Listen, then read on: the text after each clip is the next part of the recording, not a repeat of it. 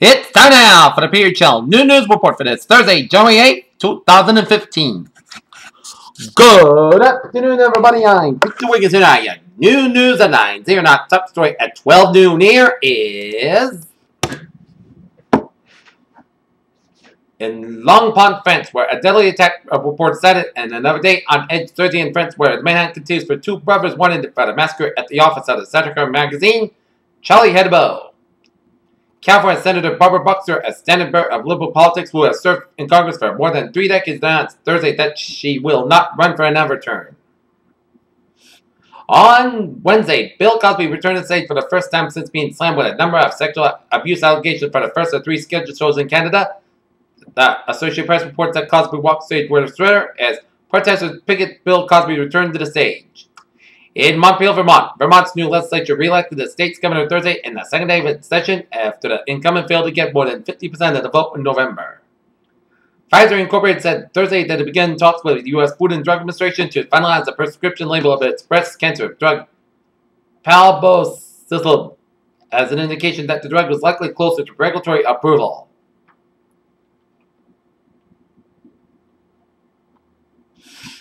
The city of Boston and other towns around the region were closed school due to freezing temperatures here. Sunny hackers may have left deliberate clues, expert says. Divers battled swift currents and murky waters Thursday as a hunt for Air Asia's Flight 8501 elusive black box continued to be the bottom of Indonesia's Java Sea. Kim Jong-un, the North Korean leader, is celebrating its birthday on Thursday as Spotty turned 32, but his birthday, like many of topics, is a mystery.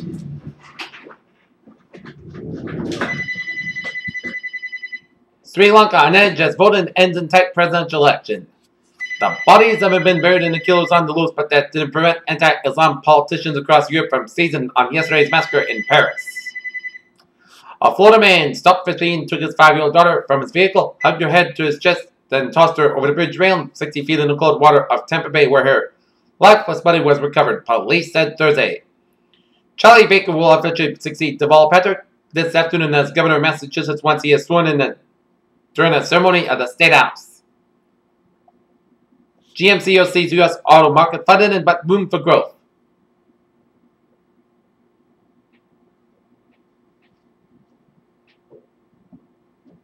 Legal Miron Company private to holding scores millions from Peter Field. Hey. What's up, pal? Doing good. How are you? Doing good. I'm in the middle of something. I'm sorry. I gotta plug this in. John will square up with you. He told me. Yep. All right. He'll give you. I don't know. He'll talk to you, but he'll give you a certain amount for the winter just to cover the electric running over there. Thank you. Thank you.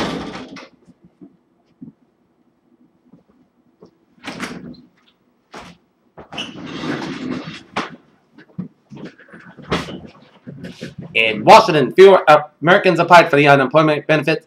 Last week, a sign that employers expect ongoing economic growth and the need to hold on to workers.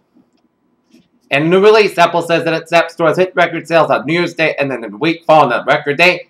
Apple customers worldwide spent nearly $500 million on apps and in-app purchases, the company reports. In Las Vegas, Tom Wheeler, chairman of the Federal Communication Commission, FCC, used his annual appearance at the International Consumer Electronics Show to issue a ringing and an equivocal endorsement of internet neutrality, essentially. Solid-state drives are commonly used nowadays in premium ultrabooks, laptops, and desktop PCs, mainly because they are faster and more energy efficient and run cooler than traditional hard drives. Angela Jolie has met the 39-year-old actress, started her year off in Italy, where she's held a private screening of the film Unbroken and back tonight. Thursday. Evidence that Mars once harbored an alien life continues to mount just weeks after NASA's Curiosity rover detected spikes of methane in the Martian atmosphere, possibly evidence of biological activity. A prominent geobiologist said that she's possible signs. Astronomers have created 3D models of binary system. Carina, which half-century and a half ago began injecting massive amounts of gaseous material. NASA boffins are turned into place in intergalactic travel agency after issuing a series of cherry travel posters for exoplanets. Biotech powers, Genetic Incorporated and 23andMe Incorporated will work together to find potential new treatments for Parkinson's disease. Visitors to the Legacy Emmanuel Medical Center of Legacy Hospitals in Oregon are being restricted due to an increase in flu cases. Take a look at that stock market report. U.S. stock market report. Dow Jones 17,871.52 up 287. S&P 520.58.43 up 32.53. Nasdaq 4728.64 up 78.17. European markets there 9837.61 on the DAX up 319.43. FTSE 6569.96 up 150.13. CAC 404260.19 up 147.46. Asian markets, Nikkei 17167.10 up 281.77. Shanghai 23294.35 down 79.61. HSI 23835.53 up 154.27. Oil markets 48.37 down 8 cents. Brent 15.75 down 40 cents, and natural gas 2.927 up 56,000 a point. Gold markets 12.13 up 2.30. Silver 16.43 down 119, and copper 2.758 down 5,000 a point. In the bonds, U.S. 10 yield 2.0144% up 262,000 a point, and German 10 yield 0.511% down 1,000 a point, and Japanese 10 yield 0.29% up 1,000 a point. FX European US dollar 1.1807 down 329,000 a point. US dollar Germany's yen 119.54 up 29 cents, and Great Britain pound US dollar 1.5109 unchanged. Take a look at New England alerts here at 12:06 there. North Windham, Connecticut, 280 Techie Road, shed fire. Fires now spread into vehicles as multiple propane and oxygen tanks vent and exploded in Windham Center and South Windham Mutual Aid. Rochester, Massachusetts, motor accident with injury, and Brayley Hill Road at Featherbed Lane. 2 vehicles involved. Airbag deployment with entrapment and additional ALS ambulances to the scene. Freetown EMS for MA. Peabody, Massachusetts, 13 Mount Pleasant Drive. A working fire, use caution in area. Freetown, Massachusetts Fire, Freetown DPW on Chase Road, as fully involved truck fire inside a 80 by 20 space metal building and working fire assignment. No more MA at this time. Here.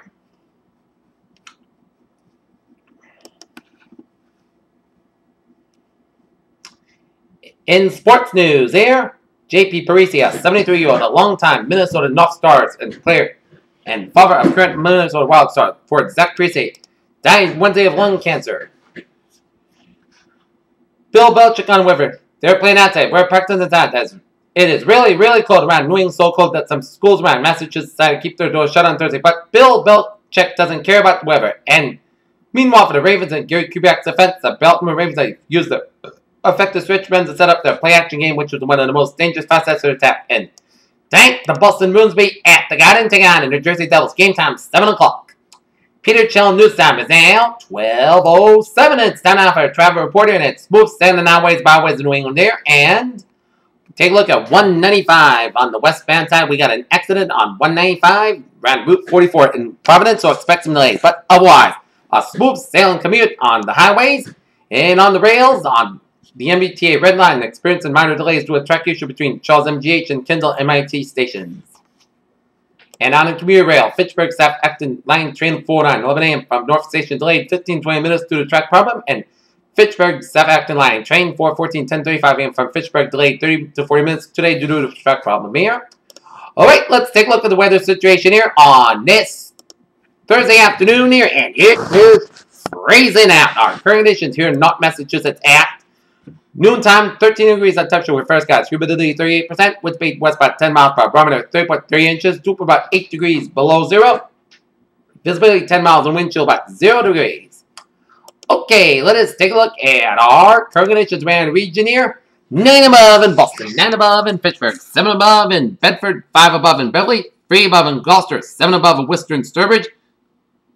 Has 6 degrees. Webster 7 degrees. 10 above in Milford, 11 in Norwood, 10 in Taunton and Bedford and Plymouth and Provincetown. Falmouth, 9 in Chatham, got 9, 7 in Cape Cod Bay, 11 in Marshbury and Nantucket. It's 16 in Blockon, 12 in Wesley and Providence. It's 10 in Smithfield, 17 in New York City, 16 in Montauk, 18 in Montauk, 16 in Islip, 17 in Bridgeport, 13 in Waven, 14 in Danbury, 12 in Waterbury, 14 in Meriden, 12 in Hartford, 11 in Windsor, 9 in Springfield, Massachusetts, 6 above in Greenfield and Athol, 7 in Pittsfield, 10 in North Amherst, 4 in Albany, New York, 2 in Saratoga Springs, 4 in Bennington, 3 in Barbara, 1 in Rutland, Vermont, 2 below in Lebanon and Laconia, New Hampshire, 3 above in Keene, New Hampshire, 2 in Jeffrey, 1 below in Concord, 4 in Manchester, 6 above in Nashua, 7 above in Portsmouth, and 1 above in Biddeford, Maine. Current conditions around the region, it's 3 above in Detroit and Pittsburgh, 17 in Washington, D.C., 18 in Atlanta, 61 in Miami, 39 in Brownsville, Texas, 20 above in Dallas, Texas, 9 above in Kansas City, Missouri, 7 above in Minneapolis, St. Paul, 3 below in Chicago, Illinois, 17 above in Omaha, Nebraska, 13 in Great Falls, Montana, 39 in Seattle, 50 in San Francisco, 54 in Los Angeles, 49 in Las Vegas, 27 in Salt Lake City, Utah, 42 in Denver, 16 in Phoenix, and 22 out in Albuquerque, New Mexico. Here. Oh wait, let's take a look at our radar situation here, and it shows some spotty snowflake on 140 in New Bedford here, around Sherwood Forest here in New Bedford, snowing around Hammerrock and Scituate, and snowing around the Sagamore Bridge in Sagamore, and little blobs of snow around Kingston and Plymouth and around Pembroke. So we're seeing some snow flurries along with this frigid cold weather here, and take a look at around the country here.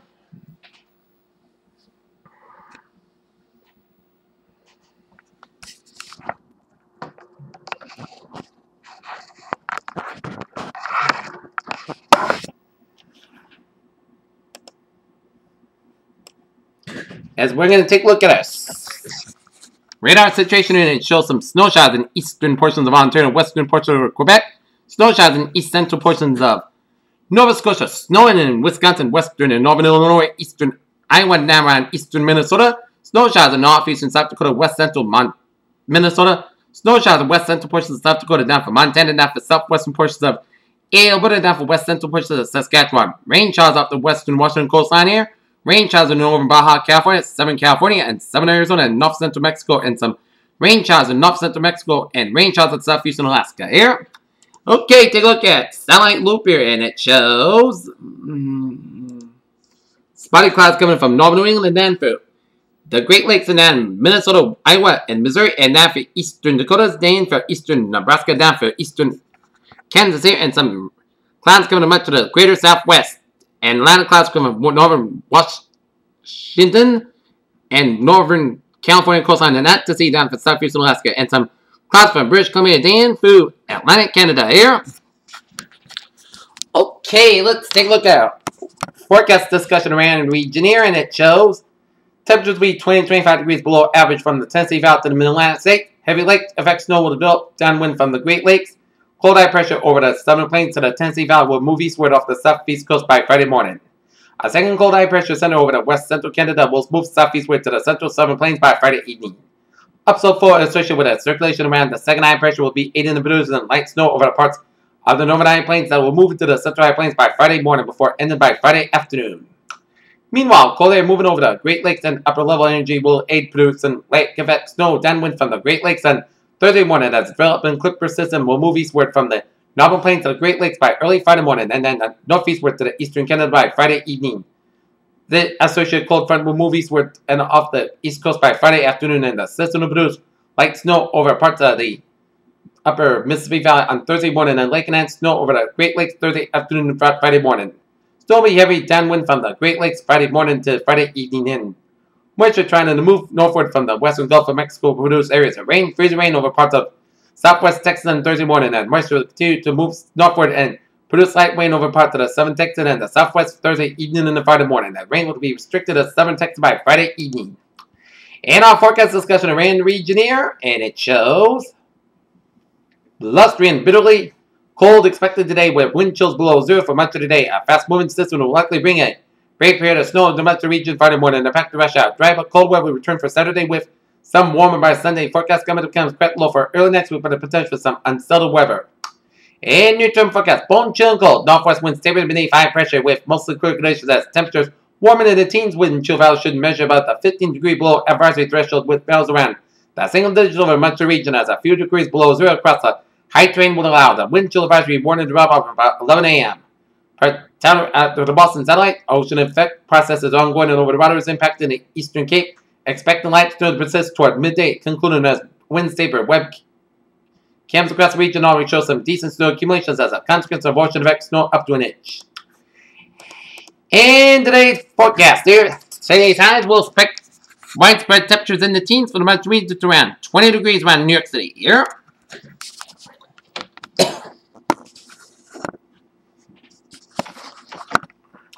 And take a look at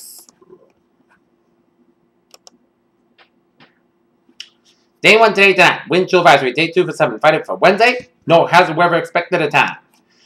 Alright, let's take a look at our forecast for today. It goes like this. For this afternoon, the sunny skies have at 17 degrees with a wind chill value as low as 2 below 0. Southwest wind about 9 miles per gust as high as 20 miles per hour. For tonight, chance of snow showers beginning after 4 a.m. Increasing clouds below. Temperature rising around 20 degrees by 5 a.m. and southwest wind in the run. 8 to 11 miles per gust as high as 22 miles per hour. Chance of precipitation 30%. Little no circulation expected at Friday. A chance of snow showers. Mainly before 1 p.m. Most of the gusts have about 31 degrees. Southwest wind about 11 to 18 miles per gust as high as 38 miles per hour. Chance of precipitation 50%. New snow accumulation around an inch possible. Friday night. Most of the coast guard then gradually becoming most of the coast guard lower 13 degrees west wind about 5 to 10 miles per hour. Saturday, south sky about 23 degrees west wind about 5 to 9 miles per hour. Gust size 23 miles per hour. Saturday night, most of the coast guard low about 9 degrees. Sunday, most of the time, most of the coast guard about 32, low about 24 degrees. Monday, most of the coast guard high about 35, low about 22 degrees. Tuesday, most of the coast guard chance of snow Tuesday night with high wind 35, low about 23 degrees, and chance of precipitation 30%. For Wednesday, a chance of snow, most of the coast guard about 36 degrees, chance of precipitation 30%. Predators, what a phrase of the day. A sunny enough, chilly day in town. P1 Sam for a good day with a good positive attitude. I'll see you for a 5 o'clock evening report. Have a good day.